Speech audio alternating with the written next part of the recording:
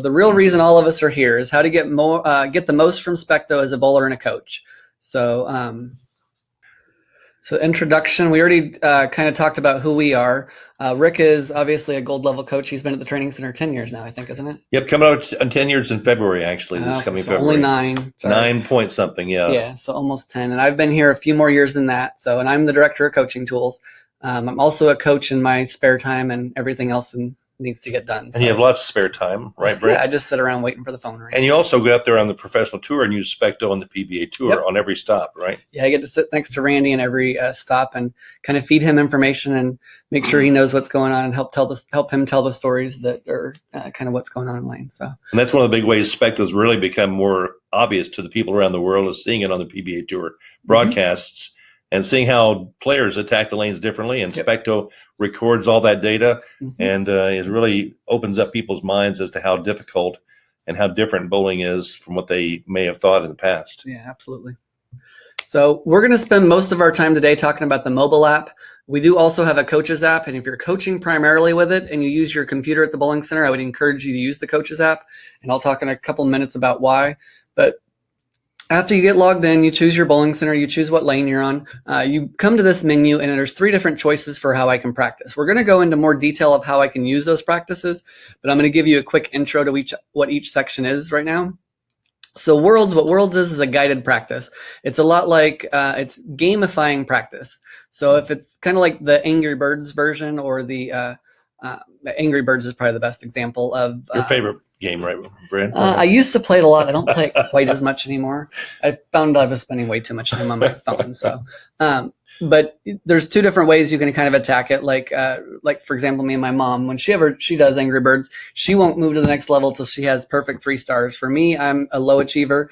As long as I get 1 star and it lets me move on, I move on. So, but it helps kind of guide you through a practice. The different worlds, which we'll talk about a little bit later, have different focuses, but if you're not really sure what to practice, it's a good place to start, and it kind of will break the game down into, like, for example, the very first level is just keeping the ball in the lane. So yeah, it starts really simple and easy, and then progresses to more difficult levels, and I think it's also kind of fun. Yeah, exciting. The next area we have is challenges. If you haven't tried these yet, what they are basically is it's a quick 1 task, and all the ones we have right now are based on how many times in a row can I do something. We've got 2 different ones. We've got speed ladder, and then we've got the 7-10, the master of corner pins.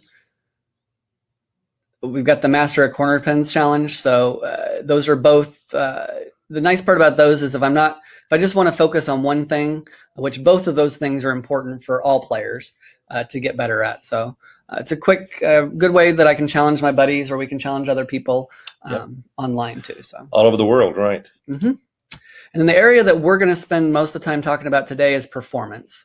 So the main difference with performance is it's just numbers, which this is where kind of the intimidating part of the Specto, because some of the feedback I've gotten from coaches and players is, yeah, I see all the numbers, they're really cool, but I don't know what I'm supposed to be doing with them. So they kind of will scare them a little bit. So kind of what we're going to talk about today is, what should some of the numbers mean, or what do the numbers mean, and then what do I want to get, how can I practice with them, what changes can I make, or what can I look for to get better with them. So. Absolutely. So this is the coaches app. We talked about that before. So if you're coaching regularly, you can see there's a lot more categories. So I think it's up to 40 some categories that you have to choose from. You also have the ability, and you can see on this screen now, you can overlay a pattern on top of it. If there's topography in the center, which there's not a lot of them that have it measured, we can overlay the topography on there. We can customize and put as few or as many categories as we want. There's also a line markup tool that's really cool, so you can actually turn on a trajectory, kind of like the torch would be the reflection back. This gives you like a visual on the lane, so you can get some feedback of the part of the lane you're playing and the direction you're trying to play. Yeah. So now, right now on the screen, you see a whole bunch of categories there. It looks really busy, and there's lots of data. That's pretty nice, especially if you have an advanced player who really knows a lot about the game and really wants to deal with all these different factors. But if you've got someone who's more of a beginner or an intermediate player, you can remove a lot of these columns and bring it down to maybe 2 or 3 main issues that you want to focus on for someone who's a beginner player. And so you can make this as simple as you want it to be for a beginner or intermediate bowler, or you can make it as complex as you need to for an advanced player or a PBA star. That's what I love about this Specto. In the past, most of our teaching tools were all complicated for advanced players, and Specto can be tuned or adjusted downward or upward based on the person's level of skill, their level of expertise, and their knowledge of the game. Absolutely. So if you're coaching regularly, I would encourage you to try this app. I think it'll give you some flexibility and some different features that are very definitely helpful in coaching. To find all of those, in case you don't already have the programs, we have a link on our website where you can go to your app store in either your iOS or Android if you're on your phone, or if you're in the Windows. You do have to have a Windows 8.1 or greater because it's in the Windows Store. So you just go to the Windows Store and search for Specto Bowling, and you should find it that way. And I think, Brent, if I'm right, there's no ads in Specto, right? Nope. And there's no payments, no fees, right? Not for the individual users, no. I mean, they would pay the bowling centers depending on what structure they have set up. So, and then the owners of Specto have like a yearly fee to keep up with the updates and keep up with the cloud management. There you go. So now we're going to get into the meat of what we're really here to talk about, and that's what do the numbers really mean. So I'll kind of introduce this and let Rick take it. But really, when we're coaching, like I said, I am also a coach as well. There's basically two things that primarily we're trying to focus on. We're either trying to work on somebody's consistency or they're trying to work on their versatility. So the way I kind of put it is, first you got to learn it, and then you're going to have to learn to make adjustments to it. So I'll let you kind of elaborate a little bit on that, and when you're coaching, how you're using it a little bit. And yeah, I think consistency really is the starting place for most people to be able to keep the ball in the same zone in the lane, be able to adjust their game and repeat shots over and over again. That's the key for all of us we're struggling with, and we do most of our bowling lives. But then once we get that pretty much narrowed down to a pretty decent range, then it's all about becoming getting the ability to adjust to different conditions.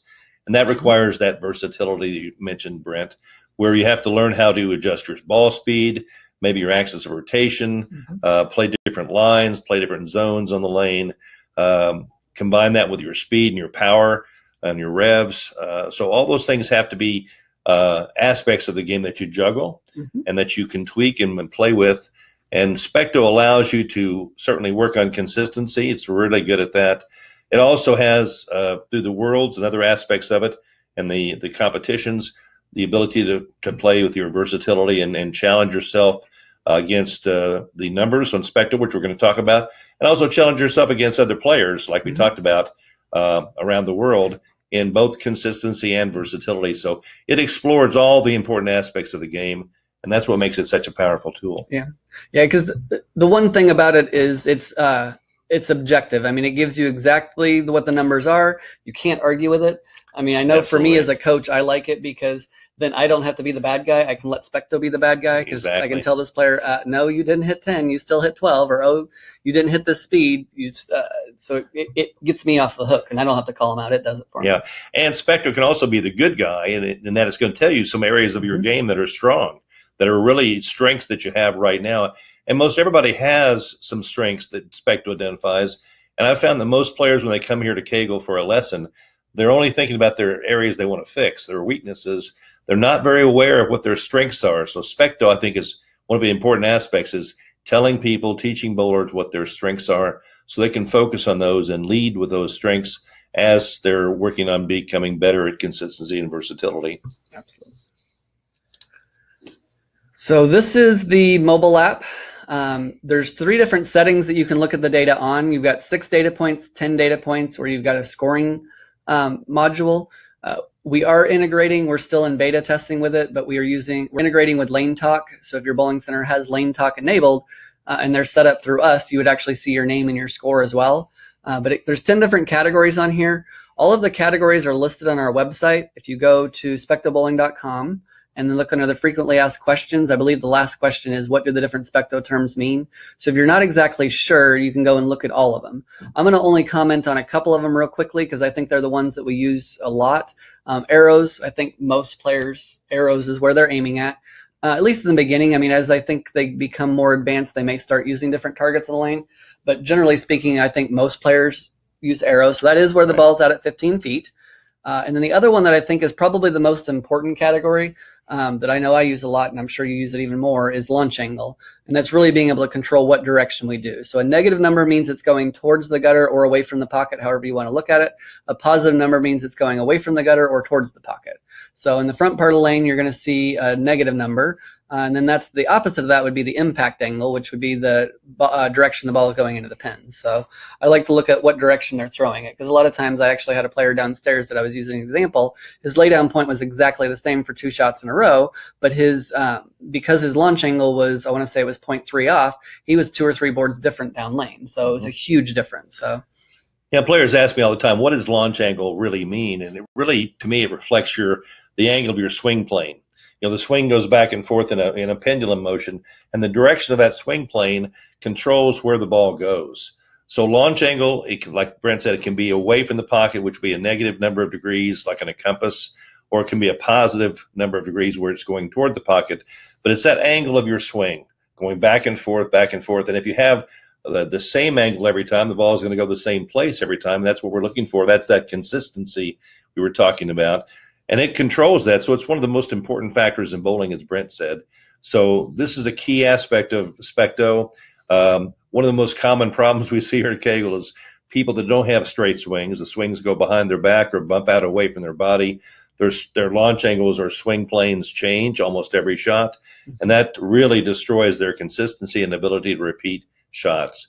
So launch angle is finding out how to have a consistent launch angle, and seeing your progress on Specto from each time you test it to the next time is going to show you your progress, and that progress is going to be one of the keys to making your game the best you can be. Yeah, the other thing with the launch angle is people will ask what's the right number for it, and it's all relative to the part of the lane you're playing, because a lot of times when you get players specifically that get locked into where they're really good if they're in between the second and third arrow, but they can't play the first arrow, they can't play the fourth arrow. A lot of times what that tells me is if I go back and measure, it's because they don't change their launch angle, so they don't know physically what to do to adjust that. So now their ball motion, they can only get the ball going one direction. So learning to be able to adjust that is also a really big thing. So because I mean, it would be nice if we could always stand in the same spot and look at the same spot and be able to throw the same angle. But I think all of us understand that in most environments today, it's not who threw the most number of accurate shots that wins. It's the guy that adjusts and stays ahead of the moves and makes the least mistakes in reading the transitions. So, and I think adjusting, being able to control and adjust that launch angle is the #1 key. Yeah, Brent, as you said earlier too, you have to have the right alignment for that launch angle to be consistent. So a lot of times, because we perceive the lane in a different way, we actually see the lane as shorter and wider than it really is. We don't pick up the right alignment with our bodies to the line of play or the intended path of the ball. So launch angles get off because we have to make those compensations because we're misaligned. Like you said, standing on 25, trying to throw the ball to 10. If you actually hit that line, the ball would go in the gutter. You have to make a compensation to keep it on the lane, and many of us do, and we do it pretty well, but not perfectly. And if the alignment's right and the launch angles are correct, you're going to see really, really consistent gameplay. Absolutely. One of the things that we do with the first thing we do with every lesson is we do an evaluation, which if you look across the bottom of the screen in the mobile app, you're going to see live data, which is where you see all the numbers. You're going to see my sessions, which is any of your recorded stuff, and then you're going to see your evaluations. Inside the evaluations menu, which is what is on the screen now, on the left side of that top is the different evaluations that the program has. On the right side in the upper top where it says My Evaluations is where you would go find yours. So first thing we always start with is an evaluation here because we want to be objective. Plus it gives the player a chance to warm up a little bit, gives us a chance to kind of just watch with our eyes. There's 2 different types of primary evaluations that are inside of here. We have the ball performance test, which we'll talk a little bit more about what that is, but you can probably tell by the name that it probably has to do with what there, Rick? Arsenal oh, development. Yes, bowling balls. Yes, bowling balls. Those are a little bit important in our Nobody game. cares about those, right? No, never. So, and then the other one that we do a little bit more, that we use the most is the ranking sessions. The difference between the 5, 10, and 15 shot is really just the number of shots. There's no difference in the way it analyzes the data. It's a bigger section. So a lot of times when we're doing, if I have like a large group, I'm going to do maybe the shorter session because I need to get everybody through quicker. If like in some of the camps, we actually use the longer one because we want to get a good set of data to kind of get an idea of what that player is. And we've got enough time, but we've also got 12 lanes worth of Specto, so we have some flexibility. So that's what we're going to start with. I think it's a good for people to do regularly, just to kind of, I think you said the baseline Yes. is what you like to use Yes. it for the most. Yeah, when I do a lesson here at Kegel, every one of my lessons I conduct pretty much the same way at the beginning. We have the player warm up on the lanes, check the approaches, check their fit, and then start throwing some practice shots in their favorite part of the lane. And once they feel comfortable, they've gotten their body warmed up and ready to play, we have them do one of these analysis sessions, the 5-shot, 10-shot, or 15-shot. And my experience is they really, all of them provide a pretty accurate analysis of the player's game, even though they may be different in length. I usually start with the 10-shot baseline. And this is before any kind of training that I've done. I'm just going to look at their game as they play, and I'm going to have Specto analyze the game by the data we collect, and that's our baseline assessment. So they throw 10 shots, trying to make everything exactly the same. They stay at the same place on the lane. They use the same bowling ball. I ask them to use the same release, the same speed, same rev rate, all those things keeping the same. Don't adjust for the pocket. Keep throwing the same shot down the same line every time. So whatever the first shot they make, I want them to repeat that same shot 9 more times, even if it goes through the nose or if it isn't in the pocket. It doesn't really matter. Specto is going to measure their performance no matter what. So once we do that analysis, I print out a report, which you're going to see here in a minute. We sit down together and I go through all the different parameters that Specto measures. And again, my objective is to show them where they have strengths and make sure they know what those strengths are, and also to show them where the key areas of improvement are going to be at. And many times it's going to be those launch angles we talked about a minute ago, or some other factor like that. In bowling, there's really 3 key elements we talk about here. One is direction, which is the launch angle aspect. One is a certain amount of ball speed is required in today's modern game, and also a certain amount of revs are required today to be competitive, especially if you're going to bowl in college or on the professional tour. So those things are all measured by Specto, and I go through that with the player, and then at the end of that session, they have a good understanding of where their strengths are, and they have a pretty good focus on what we're going to work on for that day. And then it's my job to help them find out a way or some techniques to make those areas of improvement get better. And we do that by also looking at our video analysis system as well. Absolutely. So now what we're going to talk about is some different sample reports, and what Rick is going to talk about is how he's interpreting these reports. First, what I want to do before we do that is I want to just kind of go through the report real quickly and kind of give you a breakdown of what the structure is. Obviously, the piece at the top is pretty simple. It's just a picture of their ball paths. Exactly. One important thing on there is the blue, the red, and the green is showing their skid, hook, and roll phases. So it's measured by when the ball is changing direction. So Specto knows, because it can get a reading about every foot, depending on the ball speed, about every foot. So it knows when there's any change of change of direction off that straight line. So then it can measure, and then it also knows when that change of direction stops. So it's actually calculating where my skid, my hook, and my roll is. So that's a good visual up there. It's good when we're trying to teach ball motion. You can see too, on a lot of times when somebody misses left, and even in that chart up there, you can see when they miss left, obviously the ball stayed in more oil, so that skid phase is a little longer. And then some of those other ones that get a little further out, there is one further out there that looks like that's still blue fairly far down, but most of the outer ones, they get red way sooner, so you can see that skid to hook phase happens a lot sooner. And then also the ones that get further left, you can see they actually roll a lot sooner, because they get into once they do make that motion, they make it pretty quickly. But the top chart there, there's several different categories there. Below those, we show the average, the range, and then we show a target there. The target that's listed there, it'll have an L and then a number next to it. Once you have thrown more than 30 shots in Specto, it assigns you a level ranking. Now, once you've thrown 30 ranking shots. So once you do three 10-shot reports or 2 15-shot reports, it assigns you a ranking based on where your numbers fit an average of all of your different categories, which we'll see a little bit lower. But in your first time doing it, it just shows you an L0, because technically to the system you're an L0. But later on, once you've done several of these reports, those numbers will reflect what the level you're at, so you can see if you're at the level for what you're at, or if you need to improve that. So right. And then in each of these, what I'm on some categories there, I'm looking at the average. Some categories, I'm looking at the range. Some categories, I'm looking at both. Like, for example, ball speed. I want them to be consistent, but I also know for somebody to be competitive, they've got to have a certain amount of ball speed. So like in this one on the screen, it looks like the launch speed's 14.1. Depending on the level they're trying to be competitive at, it could be tough to be competitive with a 14-mile-an-hour speed. I mean, if they're trying to win out on the PBA Tour with that, they would have to be throwing it really good and be making really perfect moves, have perfect ball motion, and that's probably not the ideal speed for what we want to see there. Exactly. But the consistency of that, I want to say it looks like 0.8. So the consistency is not great, but it's not horrible. But that's an example of one of the categories that I care about both equally. Some of them I only care primarily what the range is. Like, I'll use launch angle. I care more about what the range is. I do need to know what the angle itself is, because I don't want, like in this instance here, they're negative 1.2. If they're negative 1.2 and they're playing 5, 6, 7 board at the arrows, then I'm probably going to be in trouble, because it's probably going to end up falling in that channel every once in a while. So, but the top part of the report there gives you some different categories and gives you an average and a range. So I'll usually kind of highlight, and based on what I'm trying to look at with them, I'm going to go over different ones. And then the bottom part of the report is where the meat of it is, where most of the interpretation, where most of the stuff that Rick's going to kind of give us some insight on is done. So you see the categories there. The yellow below are your numbers.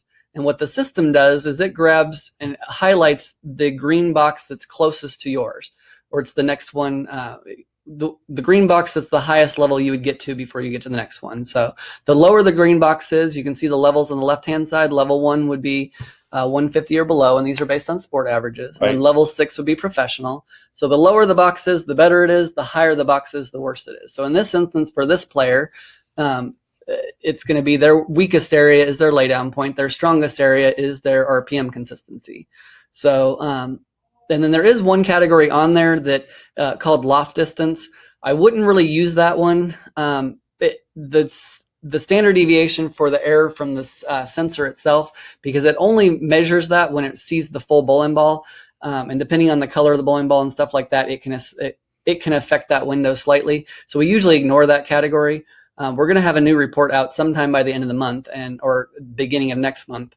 And that actually category, it's still technically in the coaches app, but we're not going to be using it too much anymore. Exactly. Won't even be on the report in the future. Nope. So now I'm going to go ahead and turn it over to you. So I see all these numbers. I know what they mean, but why don't you kind of tell us, if you see this report, what are some of the things, how are you going to interpret this? What are you going to do? Well, the first thing I want to do is look at my own scores here in yellow, or the player's scores if I'm coaching someone. So those are the scores at the very bottom of the ranking session there in yellow. And there's 7 categories we look at. The first category over in the far left is laydown point. Now, what I've done beforehand is I've asked the player, what's your current average back home? And let's say they're saying their average is like 185. That'll put them in category level number 3, or level number 4, actually. Well, 3, because it's probably house Yes. average. And so I find out where they're at, and I circle that level. So this is their base level. If the green bars are below that base level, it means they've exceeded their average. If the green bars are above that level, it means that's an area for improvement. Mm-hmm. So I kind of establish that baseline that way. So like in this first category, laydown point, I explained to them that's where the ball first goes on to the lane. And if you look at the graph up on top of the ball paths, you see that in most people, the laydown point is very narrow, and then as the ball travels down the lane, things get wider and wider apart, and there's more variation.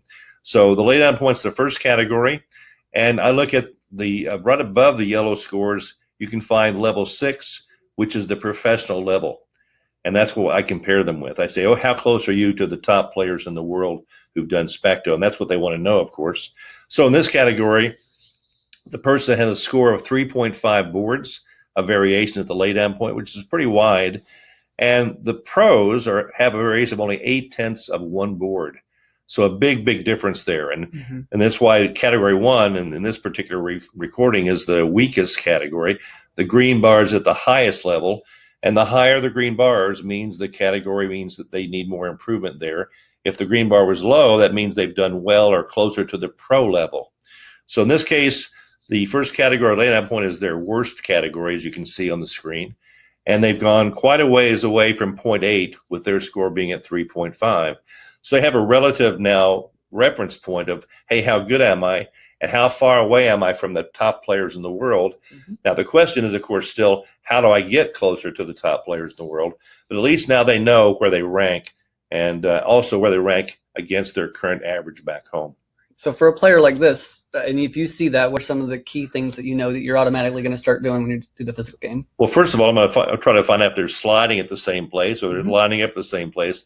Some people don't pay much attention to their setup, and they actually put their foot on a different board every time they get up on the approach, or they have a different amount of drift as they go to the foul line, and they're not aware of that. So one of the things we can do is say, okay, are you setting up in the same place every time? Are you going through a good setup procedure? Or do you have a drift that varies versus a drift that's consistent? So those are some of the things we can look for.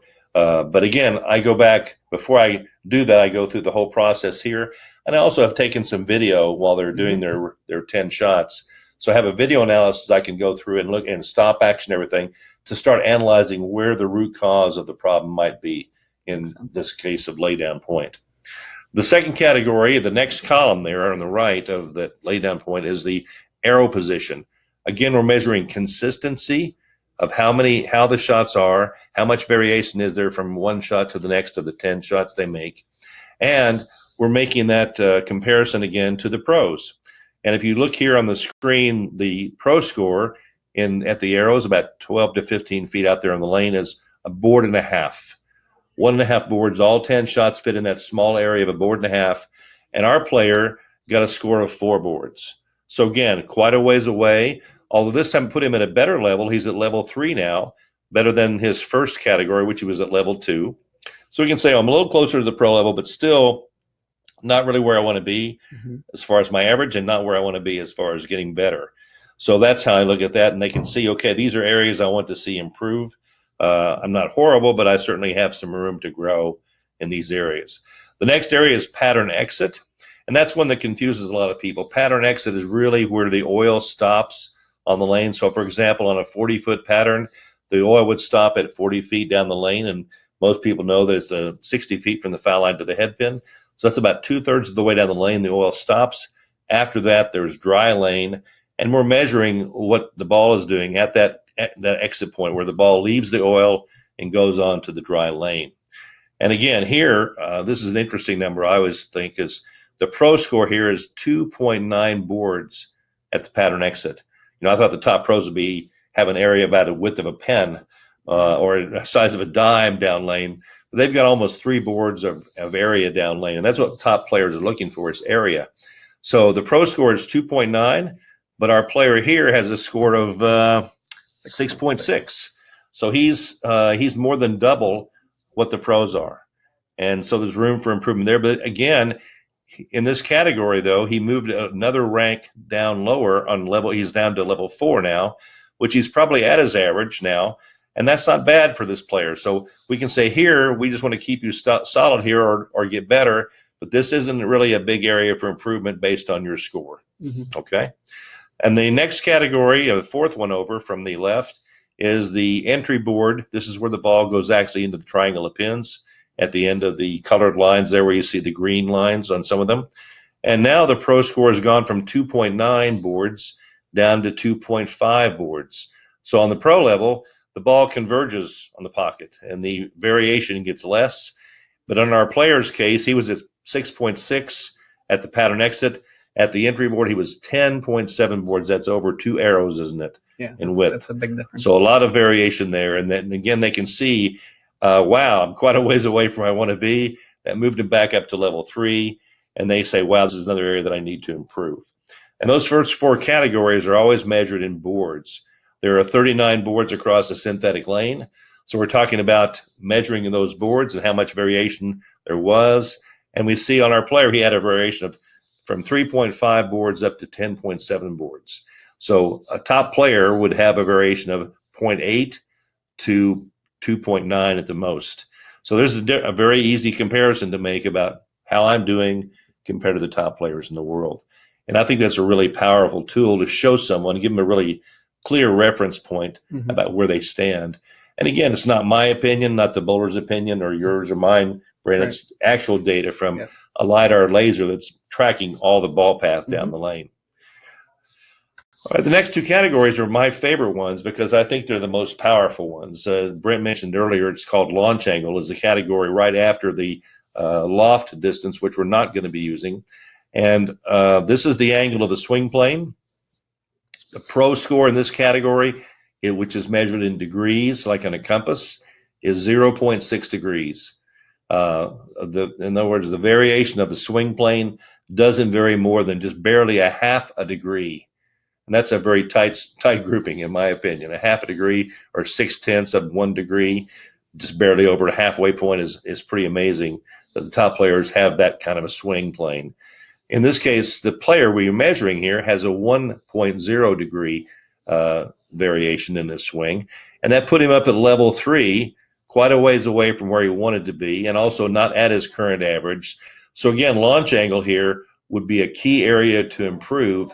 And my experience is when you make launch angles better, the first 4 categories measured in boards get better also. So launch angle controls or affects the first 4 categories we just talked about. So to me, I'm going to circle that launch angle category with my player and say this is what we're going to be working on today a lot, is to get your launch angles more consistent. Absolutely. It's been your experience too, Brent, with launch angles? Yeah, more often than not, almost every lesson is focused a lot on launch angle. Yes. Figuring out what, because they're either aligned wrong, because they've created compensations, and then I got to figure out a way to strip the compensations out of their game to get their consistency to be better.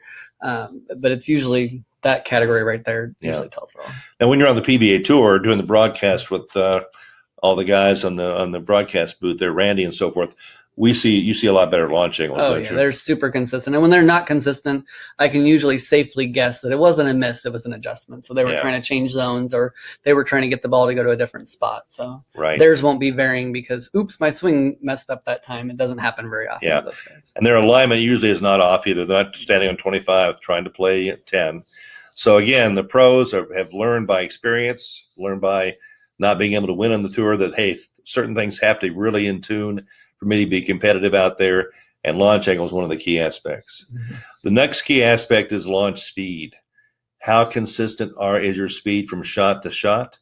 And a lot of people are pretty good at this. In this category here, our player did pretty well. He was at level 5, the highest level he's done so far under launch speed. But the pro level is, again, at 0.6 miles per hour. That category is measured in miles per hour.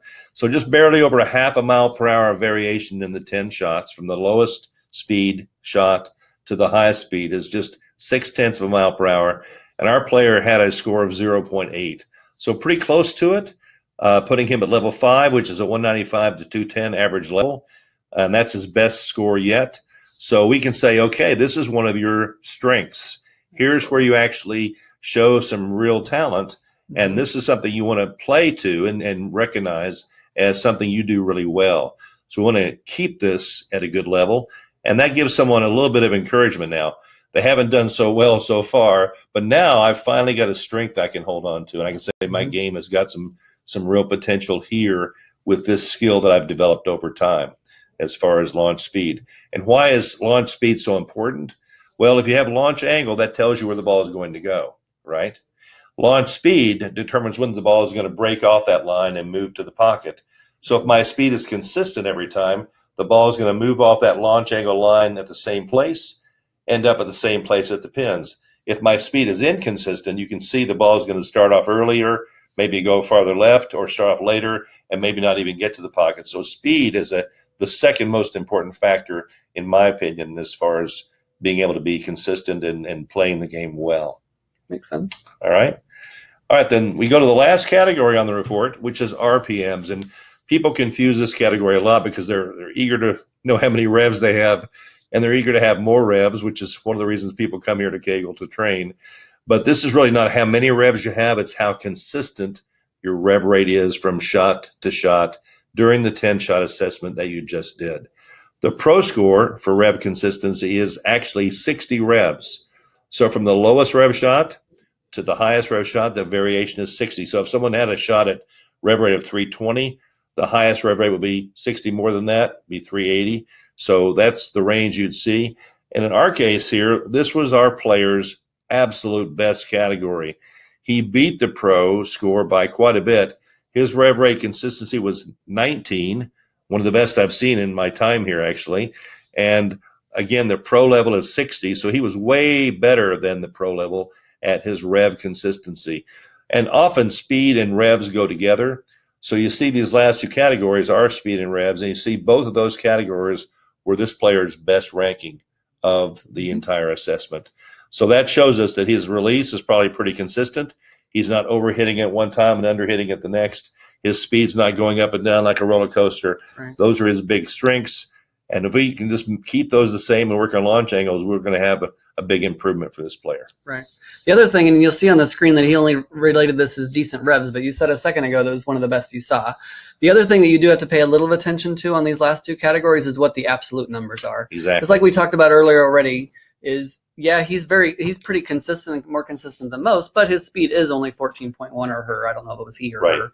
And then the rev rate too, 19 is good, but keep in mind that their rev rate was only 153, I think it was. So 19 of 153 is still great. I still would like this player.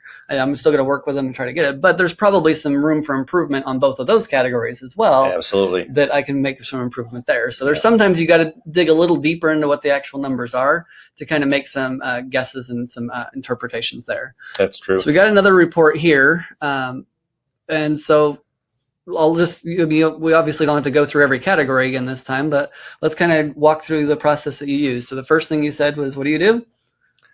I have them throw 10 shots, right. And we sit down and get the report. Once you're interpreting the report. Yeah, we go through the categories, looking at their yellow score first, the YOU section down there, and seeing how they're. And again, I tell them the lower numbers are the better scores, of course, kind of like in golf. And then we compare those, looking at the green bars. The lower the green bars are the strengths, the higher the green bars are the areas for improvement. And one thing on speed I wanted to mention, and this comes up a lot with my lessons, people are used to seeing their scoreboard indicator on the scoreboards at home, and that's measuring the speed way down by the pins. And once the ball leaves your hand, the ball speed is always slowing down more and more as the ball goes down the lane. In fact, if the lane was long enough, the ball would kind of cruise to a stop. Thank goodness the lane's not that long. But the ball is essentially slowing down. So by the time it gets down to the measuring camera down by the pins, the ball speed is slowed down usually 3 to 3.5 miles an hour from what it was off your hand. And Specto's measuring more accurate level of speed here. So we see a little bit more ball speed on Specto because we're measuring it closer to the release point or more accurately throughout the lane rather than just down at the pins where the ball speed has gone down to its slowest, right? Right, yeah. So that's what confuses people. They say, well, my ball speed at home was only 12 miles an hour. You're saying I've got 16. And that's because we're measuring it at a different location, okay? Yep. So here we are with another player who's got. I see a problem with this person already. Go ahead. They're left-handed. Of course. Okay. Thank goodness you're not, right, Brent? Yep, I'm right-handed. Well, I'm a little bit of both. I write left-handed and I bowl right-handed, so I kind of I dodged the bullet there, didn't I? And now all the left-handers are chatting in the chat box now. Both can be fired. So this person's got a great speed control. Their rev rate consistency wasn't as high. Here's an example where revs and speed didn't quite match up like they often do.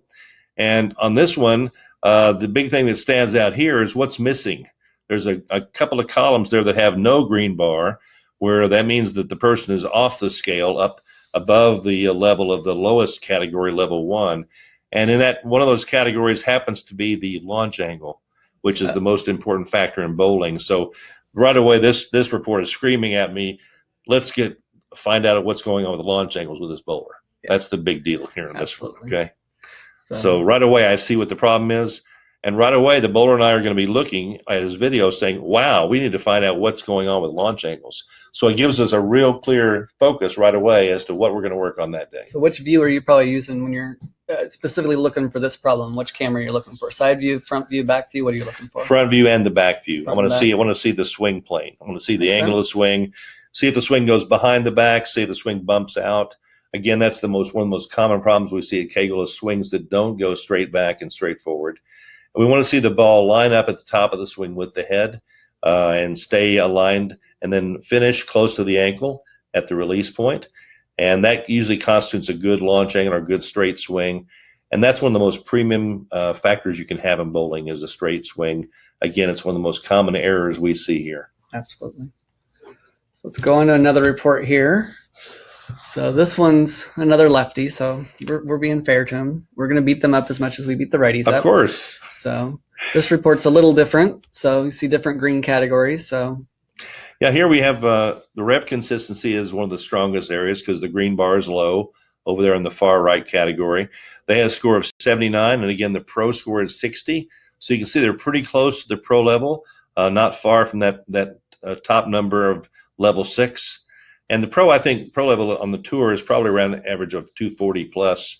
It's essentially on our scaler, it's anything greater than 210. But I think, Brent, on the tour, 210 wouldn't really do much out there right now, would it, on the professional tour? It depends on the pattern that's out there, but yeah. So it's a higher average. Let's say it's a higher average than 210 in most conditions, all right? For sure. So again, we see the green bars that are toward the top are in the 2 most important categories again. They're in launch angle, where it's at the 150 level or less, and they're in the launch speed category, the 2 most important categories, because they control, again, where the ball goes, and they control when it breaks off that line to the pocket. And those are the 2 things that are going to determine where the ball is going to be down the lane on every shot. So I would really work on that. Now, this person also had a pretty good score, not a bad score anyway, on the laydown point. You can see on the ball path indicators on the lane up top that it's pretty narrow at the start there, but you see quite a few outliers as the ball gets down by the pins because of the inconsistencies in the launch angle. Okay, so again, we have a similar issue here with the ranking, but I think this gives the player a real good way of getting in touch with this and kind of buying into the fact that, okay, this is where my problem lies. Now let's go down the lane, look at my video, and see if we can find out what really is happening to make it be this way. Is it probably also safe to assume in an instance like this, when their laydown point's a little bit better and relative to the first report we saw that the laydown point was really bad, that this person's probably not as much footwork as that first person was. Exactly. This is definitely more swing or more body alignment and things like that. Yes, more shoulder rotation, swing, head movement, and the feet are probably not as big an issue, although I will look at them carefully, but it's probably not going to be as important as the category. And that's another thing that the Specto even gives us a little hint about these subtleties, doesn't it, as well? Yeah, and once you get, and we've looked at thousands of these reports, so this is stuff that you'll learn, and as your field of experience and you do more and more of them, even good players, even if somebody you're not working with, a lot of times any good player we have them come here, do you mind doing Specto for us? And it's not that a lot of times we're just trying to get an idea of what's their strengths and weaknesses and what makes them the type of player they are, so it also gives us a reference point. It keeps us honest too, whether is this pro level really the pro level, and I'll tell you, most of the guys that are making money out there regularly that come in and do this, it's pretty close. Yeah. So I think once people start seeing how this relates, they see their score and they see the pro score right above their score, and they can start making those comparisons. I think even though there's a lot of data here, they really start getting in touch with it. They really start enjoying comparing themselves to the top pros, and they get a real clear feeling for what this means versus before it was kind of like a lot of numbers, I don't know what they mean. Yeah. But once you get this comparison going, people get really excited about Specto. Yeah. Kind of puts everything in reference. So we got another one here, a little bit different issue. So. Yep, we have a variety of success in the first 4 categories on the measures and boards, from the laydown point to the entry board. And you see the entry board is the worst category in the first 4. And then we also see, again, launch angles are way up there at the top at the level 1 category for this player. So launch angle, again, their score was 1.3, and the pro score is 0.6. So they were more than twice off what the pros do at the launch angle level. They had much better speed control, which has been a pattern so far. But again, here's another example where speed and revs are not consistent. We have good speed control, but the rev rate is out of control up at level 2. And you can see on the chart on the top, a lot of outliers, a lot of errant shots at the down by the pins. The ball is going way off target, at least maybe 10 or more boards. So a lot of variation there in our direction and consistency. Again, being able to repeat the same shot, that's not what's happening here. And again, it's mainly because of the launch angle. And as we talked about a minute ago, if you look at the front of the laydown point, it's one of the better categories. So it's pretty narrow at the laydown point, but it gets very, very wide down at the pins. So we're going to be looking at swing issues again, shoulder rotation issues, things like that, rather than as much with footwork and so forth. Yeah, I mean, it's probably safe to say also on this one too that I probably need to get that person's fit checked, don't you think? I think so. Yes. Yeah, if they're that consistent with their footwork, and obviously their feet are consistent in the direction they're going and the tempo they're going, and their release is fairly inconsistent, I'm certainly going to check that fit, because you can see some of the problems with the down lane isn't that they're throwing it different directions. You can see that ball, there's a whole bunch of different shapes down there, so there's a good chance that they're not getting the ball off their hand the same way. So that's right. We probably should take a quick look and double check and make sure that fits pretty good. In addition, we can also go back. Specto does contain some more detailed reports on each of these categories, showing each of the 10 shots in detail. So I can go back to that area and see if there's a whole bunch of like roller coaster up and downs in that area of the release. But we often find here at Kegel that people have releases or fits that aren't optimum, and we need to go back and adjust the fit, because if we don't, they can't do what we're asking them to do, and they're not going to have the Specto report that we want them to have. So fit is crucial. You can't really outplay a fit that's not good. Got another one here. I think this is your before, middle, and after, right? Yeah, this is an actual lesson I did with the player, and this is the nice thing about Specto. We do this baseline report as they come here before any training is done, any direction is giving as far as what to do differently to improve your game. And this player, as you see here, has a lot of green bars toward the top. They had one that was really good, which was the rev consistency. Again, they beat the pro score in this category. But everything else, including the two most important ones, launch angle and launch speed, which were the worst in this category, or for this player, are quite a ways from where we'd like them to be. So this is how they came here. This is how they began. And if a person saw this, and I went through that with them at the very first, they could be kind of discouraged that, wow, I've got a lot of work to do. This is going to be, I'm not sure. Maybe I should take up golf instead of bowling. But as you're going to see, with a little bit of work, you can be amazed at how things are going to improve when you find the root cause of the problem. Right. And the clue here is to see what Specto is saying to us, and then combine that with the coach's eye and the video system that we have and the experience of the coach, and then we can work on some things. And why don't you flip to the next one, Brent, if you want to, and we'll see an intermediate one. I want to put you on the spot first here. Oh, go ahead. Do you remember specifically kind of when you interpreted this report, some of the things that you worked on before you got to the next section? I know we didn't talk about that. Well, almost always we find that the issues are in the setup and the first two steps. Okay. For most players. So I always look at the setup. I think that's where the shot is made. So I always take a close look at their setup. If their feet are lined up parallel to the intended path of the ball, if their hips and shoulders are kind of perpendicular to that ball path, I want with their body angled out away from where they want to throw the ball, so I have to make some kind of a compensation. And then I also look at those first two steps to see where they're going. And if the first step crosses over and it's way out of line, and now their body's having to drift way left, that has a huge impact on all these factors, especially launch angle. So looking at the setup and the first two steps is really crucial, I think. And then I go through the entire approach with the person. I make a recording of all this, and I'm pointing out again always the areas I think are my strengths for the player, but also the things I think are impacting key areas we saw in Specto, like launch angle and launch speed. Nice. Okay. All right. So here's an intermediate one. We still have some Specto green bars that are up there toward the top, but you see a dramatic improvement already in launch angle and in launch speed, and we still have really good rev consistency. So we didn't lose the rev consistency, but we made some improvements to the two most important categories, launch speed and launch angle, and that was probably from making some of those adjustments in the setup and maybe in ball placement. If the swing was maybe a little bit out of alignment, I don't remember exactly on this player which the issues were, but oftentimes if I just have them, if you see the ball sticking out this way, away from their body in the setup, or they put the ball into placement way to the left or to the right instead of straight in front of their shoulder, you're going to see launch angle issues.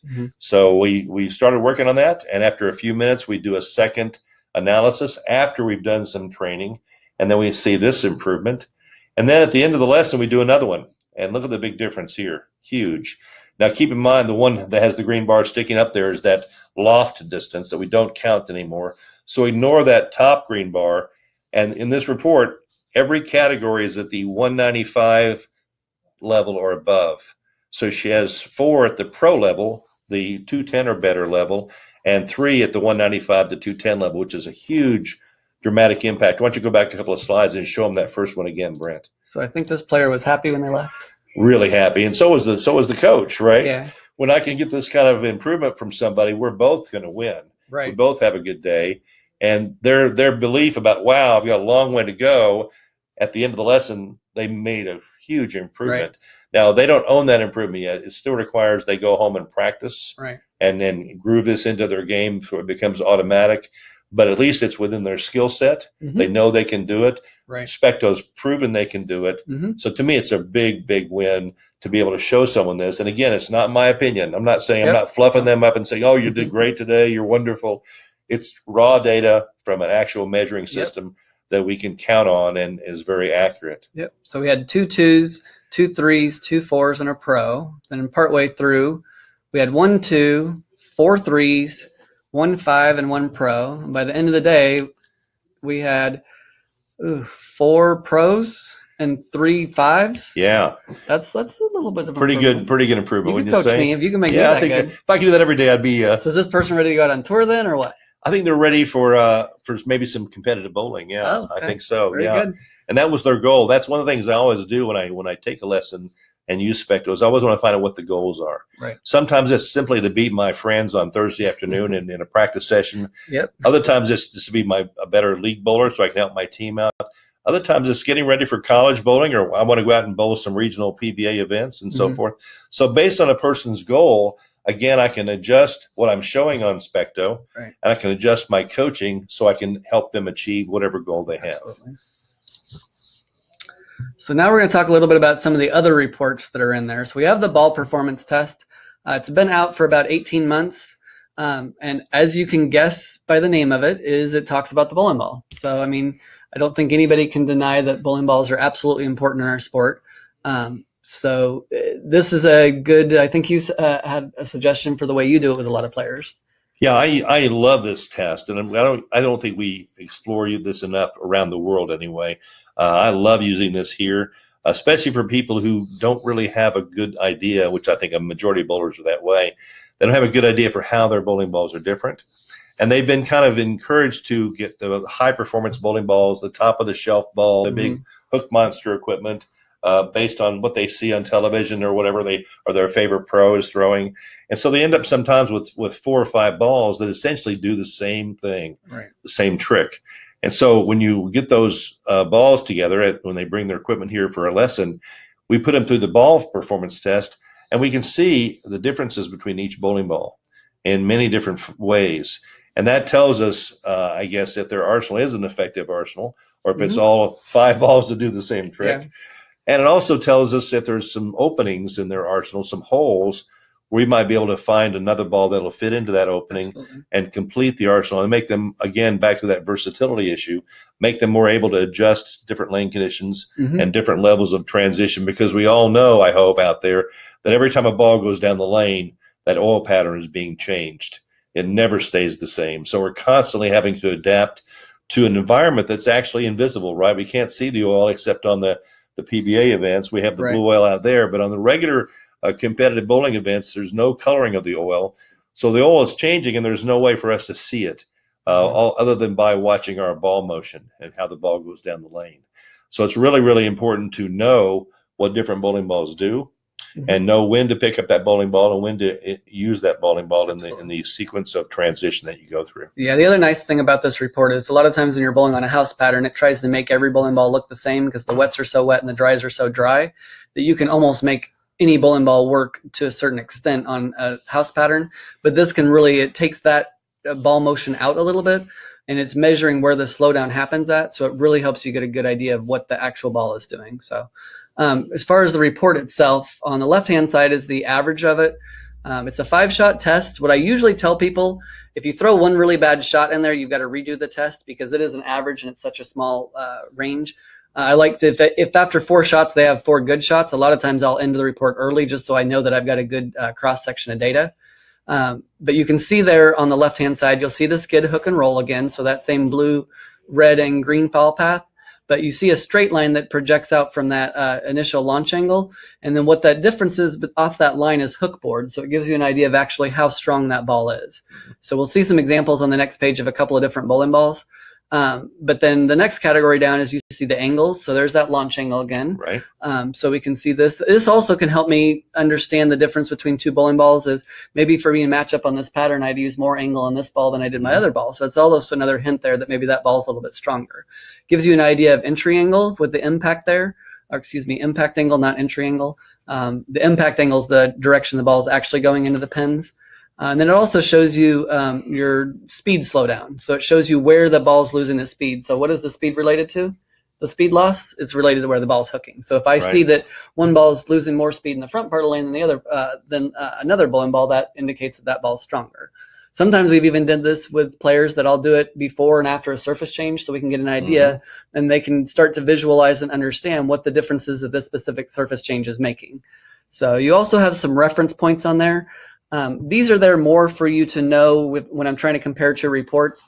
I've got my launch speed and my RPM on there to give me a reference point of if I'm trying to compare it to another report. Because if I have one bowling ball that's at 20 and another bowling ball that I did it at 19 and they're looking more similar, well, it's safe to assume that the one that was 20 was stronger because I threw it harder to get to the same results as the one that was 19. So those are there for reference point. And then the chart on the right-hand side I think is really powerful. And what that is showing is the angle and where the angle is happening at. So the green is the front two parts of the lane, so the heads and the mids. And then the blue or the purple, whatever color you would call that, is the back end. So that's what's happening down lane, which you can see in almost every bowling ball. What's happening down lane is going to be more than what's happening in the front part of the lane. Right. So. And also, I like this report because in the below those charts and graphs, you see there's some text down there, and the text describes these categories that we're looking at and reminds you what they mean. So it's really easy for you to look at those, and if you forget, just read the descriptor down at the bottom, and you're back on track. Yeah, and see, these are three different reports that kind of gives you an idea, and you guys are probably, these are a little bit older.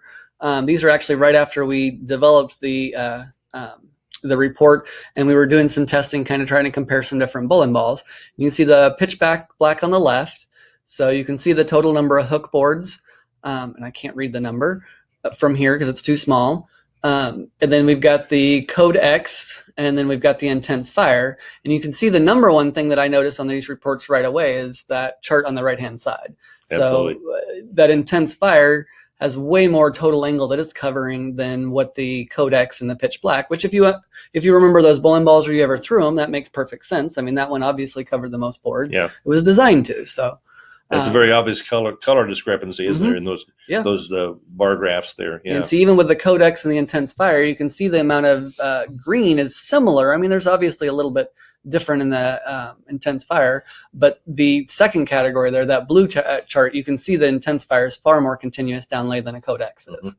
And that's what I want to see. I want to see dramatic differences between bowling balls. I don't want bowling balls to be very, very similar and close to each other. I want to see a dramatic, distinct difference from one ball to the next ball to the next ball in my arsenal, which is what that's describing right there. Exactly. And then if you compare those hook boards too, because when I had the actual papers in front of me, I know the intense fire and the Code X were definitely more than the pitch black. So, and you'll be able to easily compare that. And then a lot of times if I'm not seeing enough differences in between these, the first thing I'm going to do is I'm going to try to start adjusting surfaces, and I'm going to look at the other variables that I have. I mean, at this point, I could still even think about putting weight holes or even plugging a weight hole potentially. Long term, I won't have that capability, but I can figure out, is there enough gap, is there enough difference between them, and if there's not, I can make some adjustments. So then a lot of times too, then we can also use this report when I first get my Codex, I can do it, and then we all know after 90 days, 3 months worth of bowling with a bowling ball, it's not the same thing. So we can redo that report and see, okay, how far different is it? And maybe it still has a place in my arsenal. Maybe it's not the same spot it was originally, and maybe I need to drill a new ball to fit the spot that it was originally in. And maybe there's another spot that this will work for me. But or sometimes it's just a matter of changing the surface and getting it back to where it was to try to get those numbers closer to it. So it's a good reference point. I can always refer back to it and kind of get an idea. Yeah, and this gives us really specific data on how these bowling balls are different. There are many places you can go to get that, and lots of times what our beliefs are, what we think is going on with a bowling ball, isn't the same as what we see here on the report. So it gives us a much more factual, scientific analysis of the balls. And to me, the big winner here on this ball performance test is just a whole different paradigm shift. Most of us look at the bowling lane from side to side and think that's the way we need to analyze the game. And this forces us to realize that really the most important thing is the front to back issues here. When the ball is slowing down, what kind of shape it creates down lane. So that front to back analysis is what this is bringing out. And I think many bowlers are not accustomed to seeing that or to using that. And that's, I think, where they really learn a lot by watching this ball performance test. So the other thing that I already kind of mentioned earlier in the day was we're going to have a new ranking report out. It's going to be out probably towards the end of this month, the beginning of the next month. It's going to have all the same data. It's kind of hard to see because it's small on the screen probably, but you can see that same chart that we've been talking about this whole time. It's going to be in that bottom right-hand corner. You can see there's not the loft distance in there anymore. I believe they put something else in there in its place, but so you still see that same chart, so you're still going to be able to do the same thing. But we've also got some new things in here that we're introducing, and it kind of goes back to where we were talking about before with accuracy and power. So one of the things is we've changed that top part of that report, which you guys just, I mean, we've been going over this now for probably 90 days. We've seen a couple of different versions, and Anders done a great job of designing an amazing report with the help of Juha and Orr, of making something that really helps us get to what's this player's problem and get there faster so we can make changes easier. So in the accuracy score with the goals, it's just like golf. The lower I can get that, the better. So you can see the bottom one there is lay down, and then as you go up, it's going down the lane. So lay down, arrows, breakpoint, entry board. And generally speaking, they're going to get worse going up. But basically, they just sum all those numbers together and they come up with an accuracy score. So it gives me an idea. You can also see it on that chart there. You can see what their part of the lane that they have the most trouble. Generally speaking, almost everybody's going to be worse in the back part of the lane than the front part of the lane.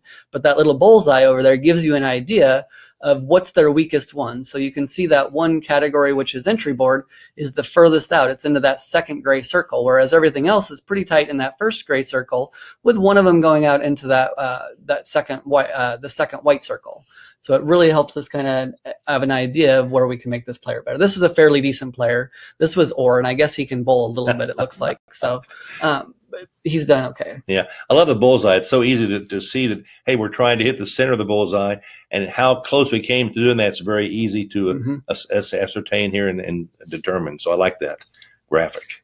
So and then the next area is the power score. And if you see this number here, you're going to notice that if you've been watching the PBA telecast, it's using the same power ranking that we have on there.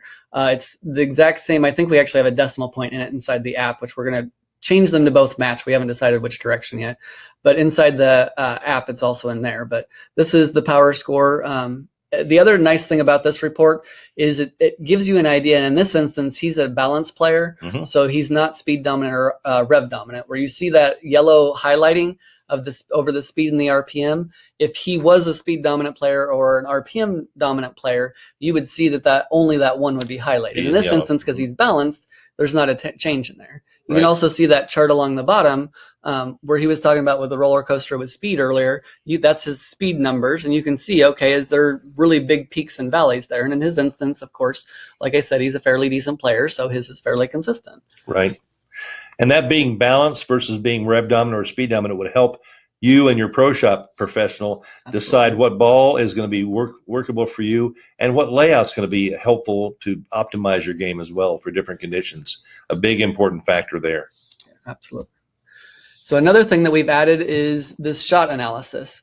So what they now can do is it decides what part of lane you're in. So it's dividing the lane down into 4 different sections: the outside track, the middle track, the inside track, and the deep inside track.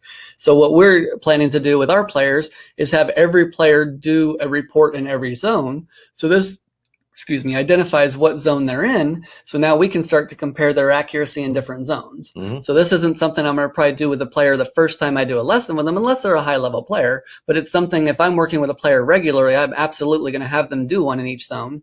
Or if they're specifically preparing for an event, so like let's say they're preparing to bowl the U.S. Open, what's the part of the lane we know they're going to end up playing more than other parts of the lane? Probably deeper inside, so we're going to focus them on doing reports in that part of the lane. Or if they're getting ready to bowl on cheetah, there's a good chance, or something short, maybe not cheetah necessarily, but something shorter, there's a good chance that I want them focusing on the reports doing the outside track. So it kind of will help us be easier to explore the different dimensions of the player as well.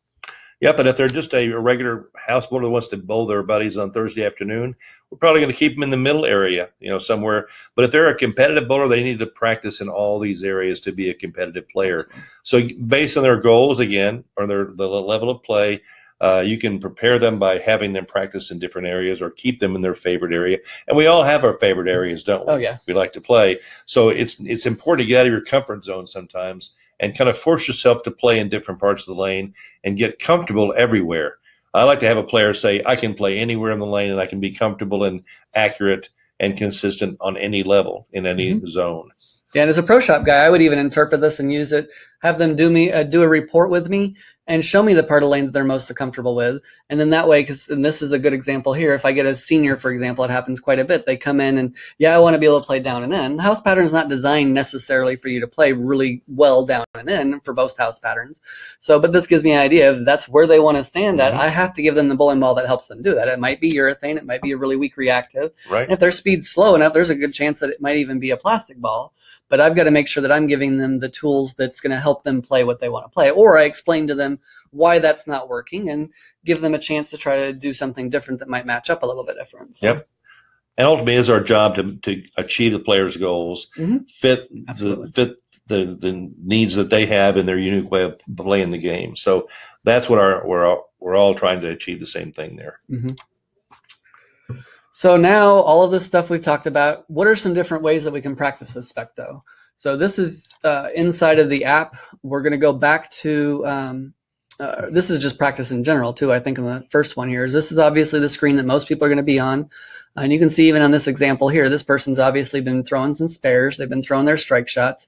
And I think you kind of had a process that you like to encourage people to kind of stick through and think about when they're practicing. Yeah, I like to have them practice on one issue at a time, actually.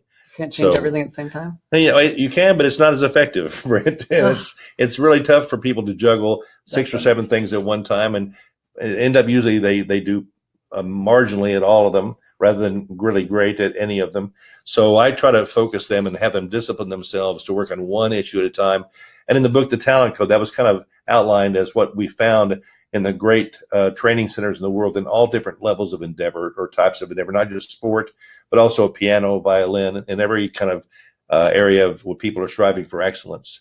So working on one issue at a time and maybe slower speed is what I try to get players to do. And I found that when I have them do it in slower speed, that's another key component to helping them achieve the goal that I'm trying to get them to achieve. When they go back to normal speed and try something new, their body kind of reverts back to the old muscle memory, the old way of doing things. So I found that if I just focus them on one issue, but I also have them work on it in slower speed, they achieve the goal much, much quicker. And in the Talent Code book by Daniel Coyle, he identified this as 10 times faster in improvement in speed by using what we call chunking and slower speed. So it's pretty powerful. And I think Specto gives us the ability to decide what we're going to work on. And I think we do it in that kind of a fashion, one thing at a time in slower speed. We get those kind of results we saw earlier on the reports in one day where someone went all the way down to the pro level almost in every category when they started out in a much different location. Yeah. So one of the ways related to this is deep practice. So in the bottom right-hand corner, I believe it is, there's a deep practice button, and you can put it in there, and you can choose either one category to look at, which is the upper left one, or you can choose 2 categories. So, and then I think this here was kind of a suggestion for the way you have them actually practice once they go home. Yep, that's true. And deep practice, again, is the same thing we just talked about. Working on a specific issue and doing it with focus and maybe a little bit slower speed. And here we have a speed indicator on the ball, and it's showing us where the green dots are. They've gone within the range we've set, and they've achieved the goal. When they see a red dot there on the graph, it means they've gone outside the parameters we've set for them. So they get immediate feedback on every shot as to whether they're within the ranges we set or not, and they're just focused on that one thing for a certain period of time, and they're getting immediate feedback, and they're starting to see success. And maybe for a while it'll be a little bit of success and a couple of failures, a little bit of success, a couple of failures, but eventually the failures start to fade away. Successful shots start to increase, and that's how it always works in improvement, right? It's never a smooth line. It's always a little bit of up and down. But as you perform more and more, you see less and less mistakes and more successes. Right. So, and then a lot of times, I think this was the suggestion you'd give when we were talking about it, is have them focus on the number one thing, and then take 5 minutes, make them reset their brain. They need to stop bowling, do something, go take a break, go think about something else, go have a chat with your friends, go have a drink in the bar if you need to. Whatever it is, just take a little bit of moment for you to reset, and then kind of now you can focus on the second item you want to work on. Yes. And then work on that for 20 minutes, because that was the other thing that I think that the talent code focused on was very focused practice. Like Yes. you wanted to pick your one topic and work very hard on it, then reset, then move on to the next one, reset and move on to the next one. And during that reset time, you can also make some notations about how you did. Say today I did like 7 out of 10 good shots. Yeah. And so I'm going to keep that on my practice plan, but it was last week it was only doing like 4 out of 10. Now I'm up to 7 out of 10. So I see my practice, my improvement, and things are getting better. So that's another thing you can do during that little bit of a break time, is just do a little bit of an assessment.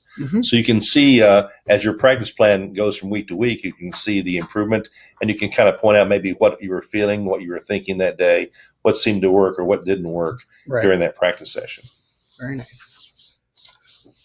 So this was kind of in lieu to that. Also, the other thing I think you said was kind of mixing those focuses up, and don't always go in, okay, focus A, focus B, focus C. Go in one day A, B, C, and then go in the next day and mix it up and go B, A, C, mix it up a little bit. And so you may have the same focuses, but don't always work on them exactly the same way. True. And I think it's really good with, like, a good example is spare shooting. You know, if I shoot 10 pins in a row, I might get pretty good at shooting 10 pins, but 10 pins don't usually happen 10 in a row. They happen randomly, they do, right? but you have to throw the strike in between. Exactly. So I think it's good to have the things mixed up like it happens in the real world. So you can have your issues and juggle them and sort them in different ways to challenge yourself and to give yourself that variety and build that ability to adjust to any situation. Yeah. And I think also when we were talking about this wasn't only related to, okay, problem A, problem B, problem C. This was like A game, B game, C game. So related back to the new report, the outside track, the middle track, the deep inside. Force yourself to work on each of those skills for your versatility, because this is depending on what the player's working on. They're either working on their consistency or they're working on their versatility, and you can help them structure and help them understand how to structure their practices, how to develop both sides of their game at the same time. And there's some days that, there's certain times that I'll have a player that I only want them working on their consistency because I'm trying to change a specific element to their game. But then there's other times that I need them to balance between, okay, I need you to also get better at your game, but we've also got to get better at this element of the game. So you got to get better at playing deeper inside, or you got to get better on throwing the ball harder so that you can match up to those conditions better and things like that. So there's, depending on where we're at, and also a lot of times it's relative to where they're at in their competition cycle. If they've got a event coming up immediately, I'm probably not going to be working on their timing, their footwork, and their arm swing. I'm probably going to be more focused on how do I play first arrow, second arrow, third arrow, how do I adjust my speed, how do I match up with my equipment as I get closer to an event. But if I'm right after an event, it's time that we can reset. Now maybe it's when I go back and I'm going to tear their footwork apart a little bit, and I'm going to be more picky, and I'm going to be, okay, you've got to be within an inch here and within 2 inches there, because now I don't have an event for 6 months. So if I take you a little bit backwards to fix the root cause that we haven't been able to fix, this is a good time to do it. So. Yes. And I tell people usually I'm always tougher in the afternoon than I'm in the morning, when I'm coaching. And it's because when they get better at these things, as you saw in those examples I gave of the lesson sequence, as they get better, then the little increments of progress are harder to achieve, and you have to push a little harder. You have to be a little more dedicated and committed to the situation. But what I like about Specto is here, once you outline your practice methods, whether it be a sequence of things or zone play or different tasks, once you and the coach kind of discuss those things, then you can take to the lanes without your coach, and you can work on those different issues, whatever they may be that you've chosen with your coach, and you can do that all by yourself. And you can print their Specto report out or show it to them on your mobile app, and go back to the coach next time you have an appointment, and you can discuss the results you had. And so you can do a lot of work with Specto there to kind of guide you without your coach having to be there with you, and you can still review that at the next session that you have. Yeah, so it's kind of a neat tool that way too. So this is the chart that's inside of the mobile app, which this is an accumulation of and an average of all of your data for any of the reports that you've done. So you'll see that these match very similarly what's the new report's going to have. So this is always a good reference point. And if I've got somebody that I know is using Specto regularly, a lot of times I'll have them pull this out and show it to me, because it kind of gives me another, instead of doing a report, it gives me an idea of where they're at there. So, but you can find that if you go to the hamburger menu up there and then click on performance. We've got some practice drills in there a little bit. So again, when I'm helping a player, once I work with a player and I know what I've got them working on, if you go under the bottom here, you see live, my sessions, evaluations, and practices. If I click on that practices, there's a whole bunch of different practices in here.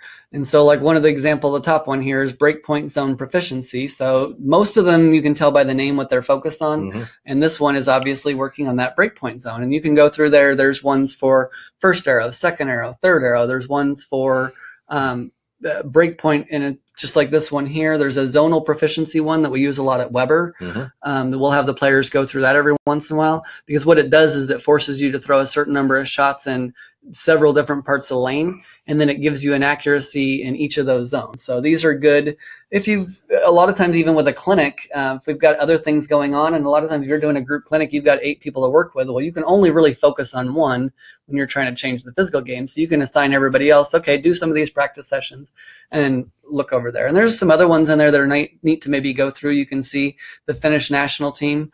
They actually have some ones that they've developed in there, and you can kind of see what some of the things and the skills that they work on to get better. So it gives you a whole world perspective, doesn't it? Yeah. How we do things in the United States, but also how they do that in Europe and some other places. We can really be international coaching students, I guess, if you will, with Specto.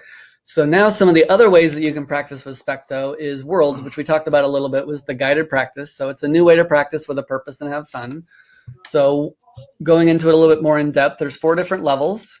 You can choose your level, and then right now we only have 4 worlds. Eventually we'll end up with 10 at some point, but you can't go on you can't go on to the next level till after you get at least 1 star in the previous level. So depending on the type of player, you can keep continuing that until you accomplish all the tasks, or until you do it all 5 times, or you can move on as soon as you do it once. So, and depending on different players, one of the things we found this is especially helpful for is with younger players, where they don't like to stay focused for, getting a kid to focus for 20 minutes on doing one task, is that's not always the easiest thing to do.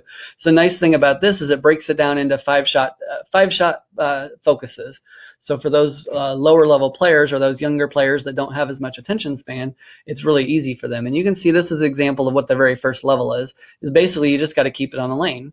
And so you can see on that right side of the screen, they did that for the very first shot. So theoretically, they could move on to the next one now if they wanted to, but or they could do that until they had all 5 of them and move on. So it's a really good practice session. As they go through it, they're going to earn stars for each level. And depending on the number of stars, you're going to earn medals. You can even earn a trophy. So you'll see how your progress is in this area. So it's a good way that's kind of a competition area too, to where you can compare to some of your friends or have your students compare to each other and see who's making the most progress and things like that. So it's a really good, though, I think primarily I like this for people that don't really know what they should be working on, because it's going to guide you through some things. And as it guides you through, you're going to accidentally stumble on things. Wait, I couldn't do this one very good.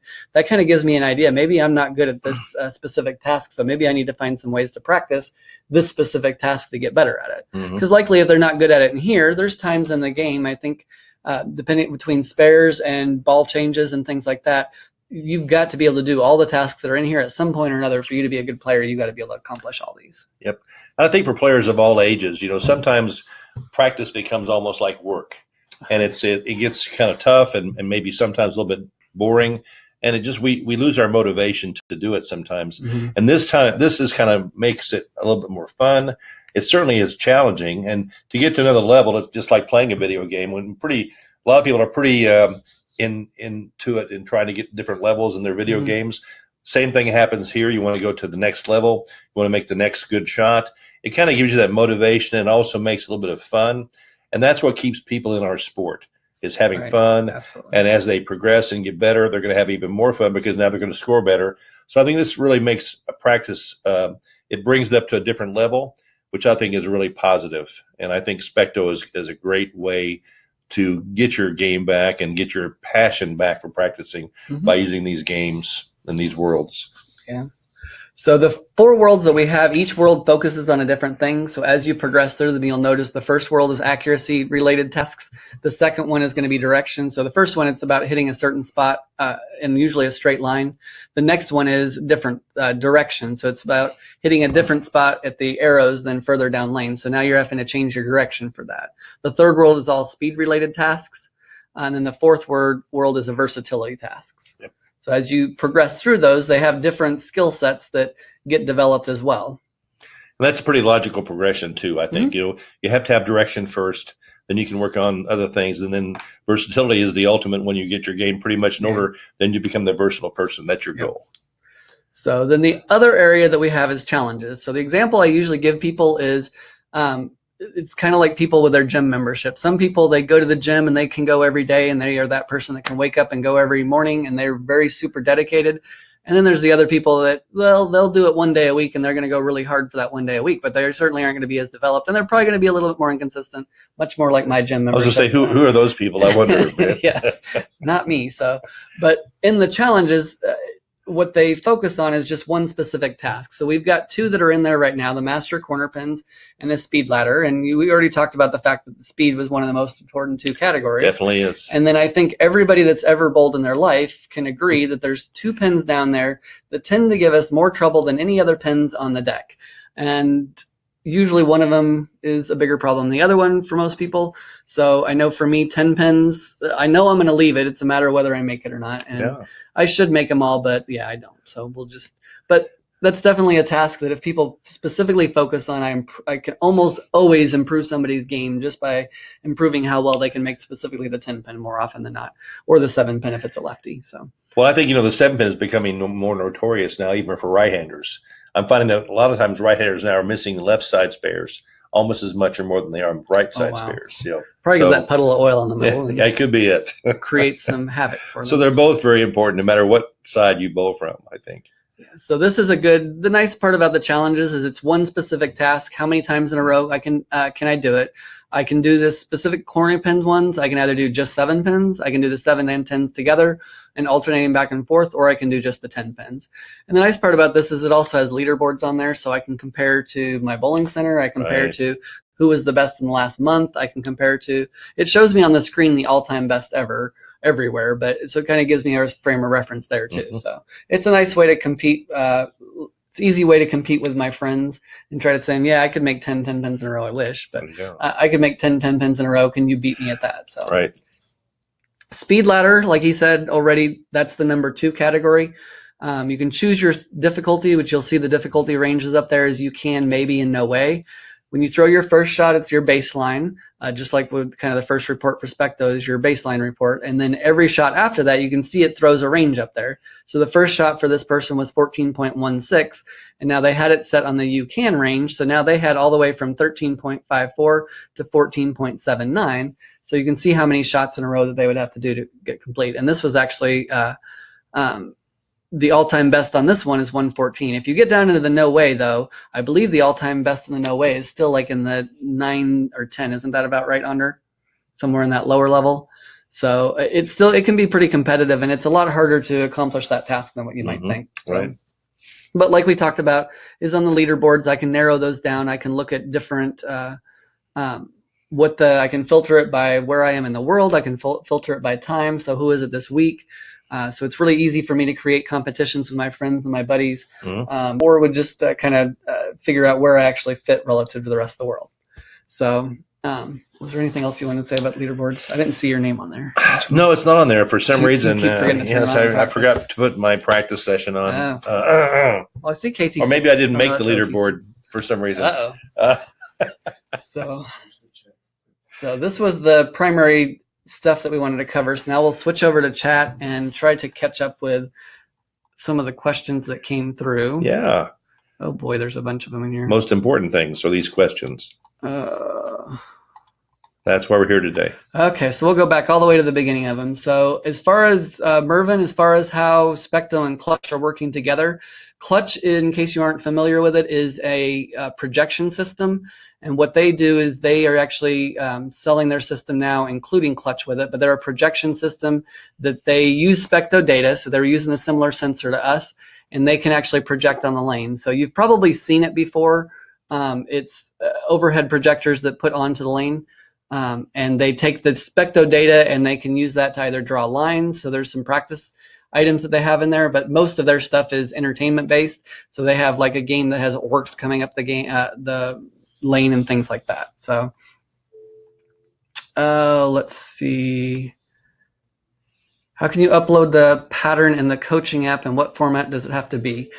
Matthias, in the coaching app, you should be able to use the most current version of the COSI file. There's two ways to do it. You can either use the COSI file PDF, and you can upload that. If that doesn't do it correctly, because we have several different versions of COSI files out there, if that doesn't do correctly, you'll see it'll look weird, and it'll either be way too narrow or way too long.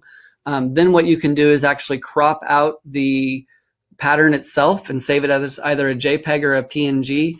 And to just keep the distance of the pattern in the name of the file. So like, let's say it was a 40-foot pattern, a house pattern 40. What I could do is take that COSI file, crop out just the pattern part of it, turn it over to landscape so it was laying flat, and then name it house pattern 40, and then select that file when I'm uploading it, and it would actually upload it that way. So try that. If you have trouble with it, feel free to email me or call me. You can find my website. I probably should have put my address on, or my email address is on the end here, but it's on the website, but it's brent.sims@kegel.net if you have trouble with it, and we can help you with that. So, sorry, delete errant shots. RevRate seems extra generous.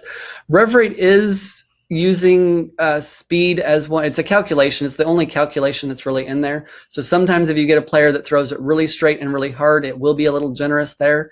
But more often than not, if ball motion's good, it's going to be pretty close. Yes. That's been my experience too. You can have an errant shot, or a shot that, like Brent said, skids in the oil a lot, or whatever. You're using a ball that doesn't have much friction. But overall, I think when it comes down to it, the rev rate is pretty consistent as long as you see some pretty good ball motion. And again, the relative change in rev rate is also valuable. So say it's a little generous, but if it's generous and it's you go up and down by 50, that's still a change in 50. Yeah. So I think it's pretty helpful and pretty consistent overall, and I've learned to trust it a lot more than I first did when I first started using it. To answer your question, Jeremy, yes, we'll have this up. We'll post it up on YouTube probably within the next day or so. We'll get an email with the replay options as well. I think I had it disabled because I think I had it told to save it, but not. But you should get a follow-up email too that would give you that information. Thank you, Al, for the comment. Jimmy, as far as when the loft is distance will be gone, as soon as the new report comes out, the category technically will still be there, but we don't use it for anything. So it will be probably towards the end of this month, the beginning of the next month. To answer your next question about standard deviation instead of range, you can always, inside of the Coaches app, you can always export the raw data, and then you could analyze it, and you could actually put standard deviation calculations and things like that on there if you wanted. We don't use that here. We prefer range. But if you wanted to do those types of things yourself, either you could calculate them manually, which I wouldn't do, but you could put them, you can export it to the data file, and the data file will spit the data out, and then you could calculate it in other ways if you wanted to see it in different directions.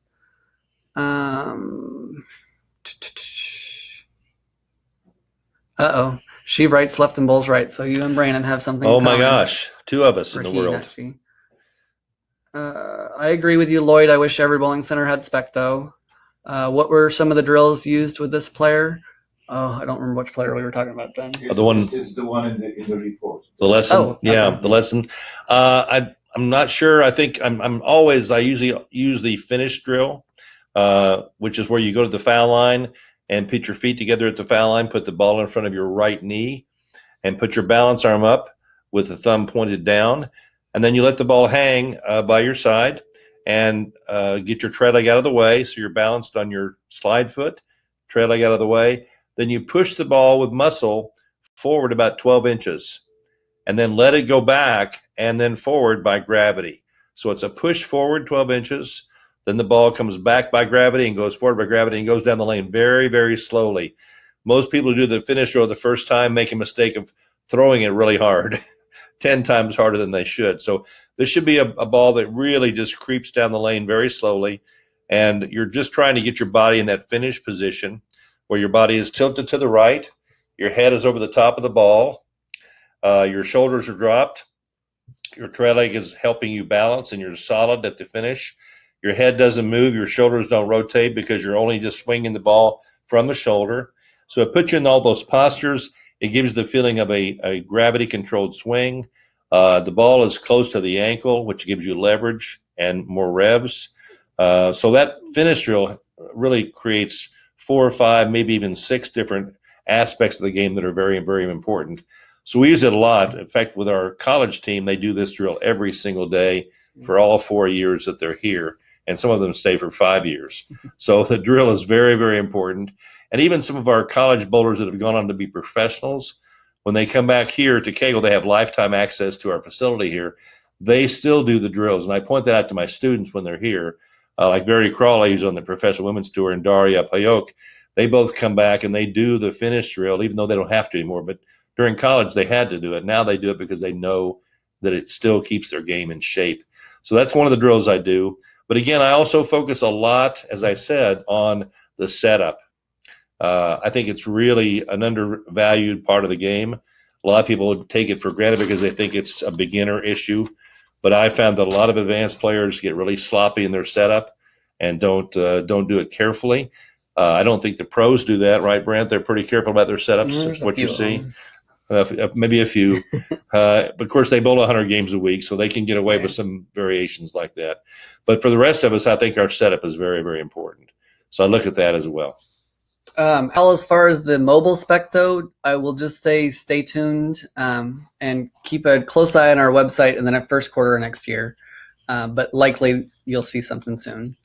Ball performance test for Juan, what pattern ratio? The nice thing about this report is the pattern ratio doesn't play as big of an effect, because that was one of the first things when we were developing we were worried about, is because a house pattern mold kind of meshes these bowling balls all up to look similar. We were worried about having to have a tougher pattern out. The nice thing that we found through testing was by looking at the categories and specifically the speed, slowdown, and the angles, it's really easy to see what the difference is between the balls, regardless of how easy or hard the pattern is. So yeah, if you haven't done that ball performance test, I really encourage you to try it out. It's really amazing. Your bowlers will love it. Danny, as far as I think I kind of nudged at this when I was talking about the ball surface change, a lot of times it depends on how I'm using it. Sometimes I will do it right out of the box.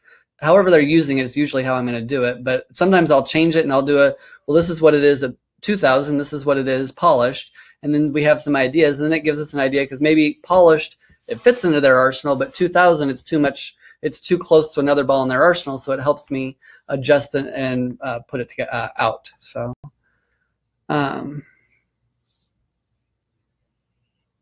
Jimmy, I think we talked about a minute ago about some of the varying from shot to shot as far as the RPM at the different centers. Every once in a while I'll also get an error if it has blind spots, but if you want to email me specifically and kind of give me some ideas of exactly what you're seeing, I can probably better look at the information and give you an idea. Daniel, the video on demand, which you may not be here anymore, we will post that up on YouTube probably within the next couple of days. Danny, we did not show the target line tool. I discussed it, but I didn't show an example of it here. Danny, for the challenges, I'm assuming you're asking about the corner pins, whether it works with a full rack or do you have to have a single spare up. It does it by where the ball's at. It doesn't look at the pins. So it's all based on, you can do it with no pins or you can do it with all the pins. It wouldn't really matter. Either way, you could do it. Thank you, Antonio, for the comment. Jeremy, as far as how to export the raw data, oh, that's a good question. I think when you do when you're saving the report, I think one of the options. Yeah, no, I was just going to log in real quickly and see it though. I think when you do it, when you're saving the report, it shows up under there. You can change the file type. There's another question from Danny. Do challenges work with a full rack or do we have to single? I did answer that, but yeah, so it could work either with a full rack. 'Cause remember, it uses for the challenges, whether it uses full rack or the single spare up. It's doing it specifically by where the ball's at. It calculates it, so you don't need. You can have all the pins there. You can have no pins there. It wouldn't matter. So, but Jeremy, what I would say is when you're saving the report, underneath the file save as, you can change the file type there. But send me an email later, and I can send you a quick video showing you exactly how to do it. And then it exports it into, I think it's an Excel file, but it might be a data file. I don't remember exactly which one, but I know it does one of the two.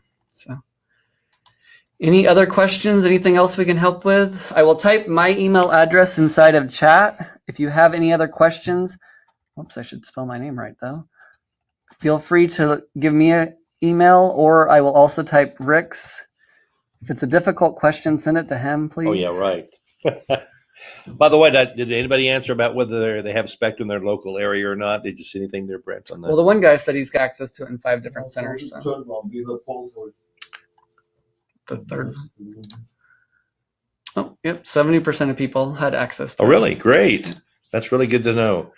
I'm so happy that I hope you really take advantage of some of the things we talked about as far as that analysis report and the comparisons to the pros, and also the ball performance test. Again, I really want to emphasize how valuable that can be to you and to your players. What was that, Latine? Bowl play? The coaches software is only available on Windows. It's only Windows 8.1 or greater. So as of right now, we're not planning to do any development on the Mac side. Not related. Ask Alex when Accelerator is coming out for sale. You're exposing our other R&D here, Antonio. I'm gonna have to export you from the or expel you from the thing. Now, we are always working on new tools, so I would encourage you to keep an eye on it. As of right now, we don't have a specific. Unfortunately, we aren't accelerometer makers, so it's a little harder to be able to source one that we have the room that we're able to actually do some development and sell it. So thank you for the comment, Andy. Glad you enjoyed it. Thank you, Juan. There's no other questions. We'll go ahead and call it to an end. Like I said, please feel free to email me, text me. You can always call us here in the office. I'll be happy to answer whatever questions I have, and I'm always here to help out. And we have lots more Specto units to sell, so if you'd like to buy one, give us a call, right? Don't forget our other coaching tools. So. That's right. Yeah, Alexander Gurkov we have here. He's our secret weapon.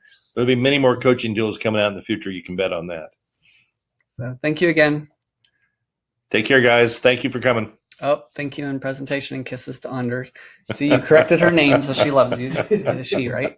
Okay. All right. Thanks, guys. Go ahead and end it.